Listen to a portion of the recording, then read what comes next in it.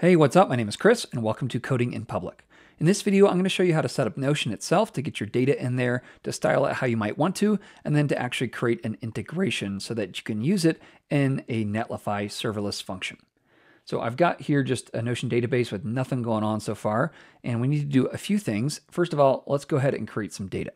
So I can come over here and add a page, and let's call this articles to display or something like that. All right, whatever you want to call it is fine. And then I'm going to actually create a board here. I've seen, at least in the clients that I've used this for, that they kind of like being able to drag it through the process, especially if there's several people who might need to review it.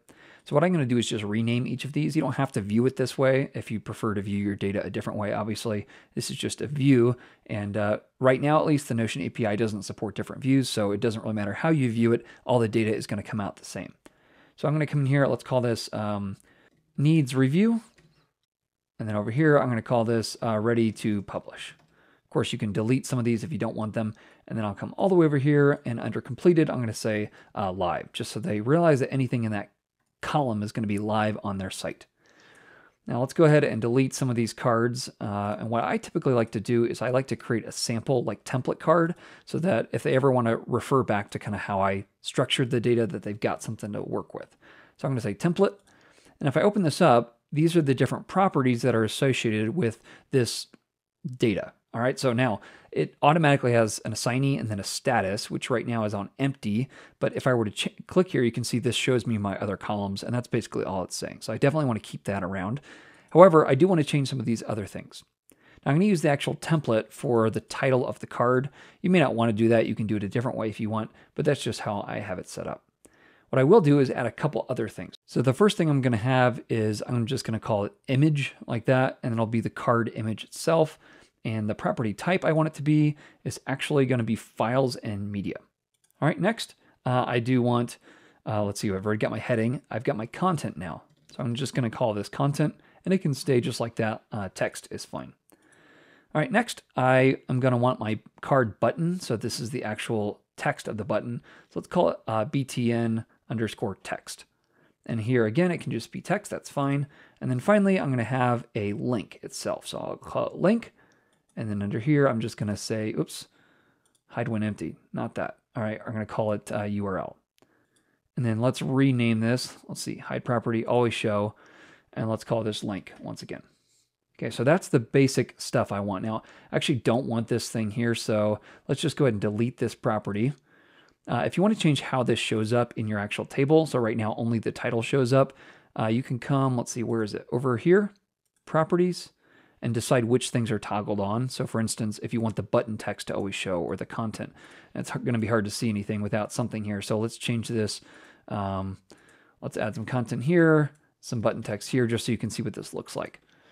So I'll come back over this way, properties, and then turn the content on. Oh, you can already see it there. Or the button text, you can see that those show up. So you can actually have them showing in the card if the user wants that. Then all they'll do is they'll come in here and they just duplicate this, and then they drag it over to needs review once it's ready.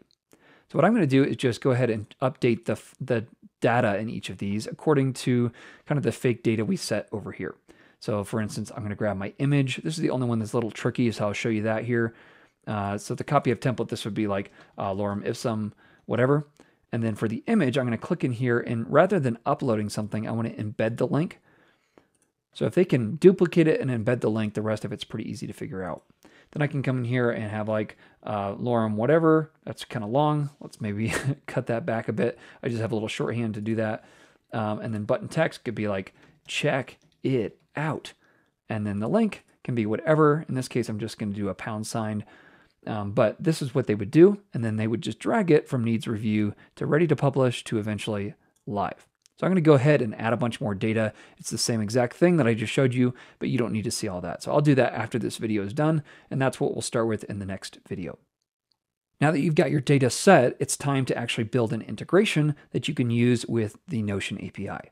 So if I come up here, I've got the developer docs, and I've got this linked in the description.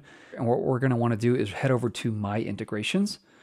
If I click on this, I can then click Create a New Integration. And this is basically going to give me access to my database with the Notion API. Then let's give it a name. So let's call it Notion CMS. You can upload an image if you want, and then you need to pick an associated workspace. Now, in my case, I've got 2 here, so I'm going to pick the article database. That's the one that I'm using, and then I'll hit submit. All right, and then it's going to give you an internal token here that you're going to want to make sure you capture in a little bit in a future video. So we'll leave this open and grab it in a future video. You can rename it if you want to. Again, add a logo. You can choose if you want it to be internal or public. In our case, we just want it to be internal because we're the only ones who need access to it with the API. If I save it and come back over this way and refresh, then I can come over here and click the share button, and I need to actually share this integration with this database, with this page. So if I come in here and click, which is a little confusing, you actually have to click inside there, or I think maybe you can click the invite button too, then your integration should show.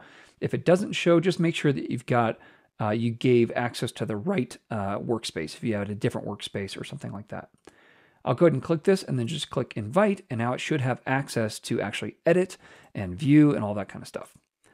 Okay, so we've got everything set up now with Notion to where we should be able to pull this stuff in Netlify. But in order to pull it in with the Netlify function, we have to actually get the website up and running on Netlify, which is super simple to do. And that's what I'm going to show you how to do in the next video. All right, thanks so much for watching. I will catch you in the next one. Happy coding.